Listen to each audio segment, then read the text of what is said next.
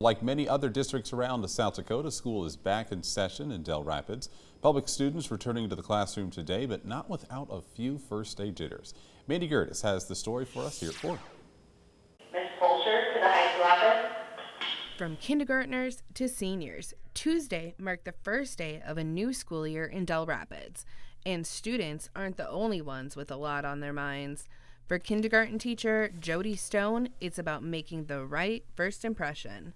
It's getting the room all ready and set up with different areas and centers for them, and making it feel like a place that they belong, with getting their names on desks and cubbies and labels so that they know that this is their place too, and getting them ready to learn with our curriculum. And it can be a scary thing. It's a whole new thing, and so it's just talking about it at home and getting ready and getting into a routine.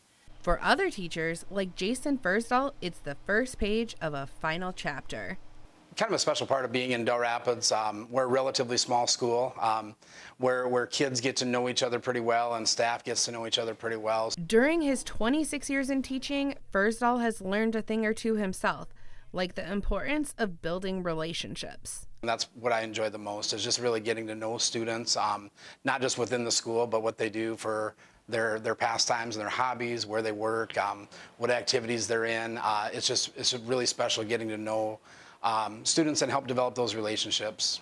Even for administrators, taking stock of the moment can bring about reflection, something that students may not realize about where their journey has taken them. You get the excitement, but you also get the, when I say that to them directly, is how does it feel that this is going to be your last assembly you get with me on day one? You're going to be the ones that I'm addressing as the seniors, and this is it. You don't have to hear this again. You don't have to be here again. And they're like, that's kind of scary. A fear fostered by love and support for the road ahead.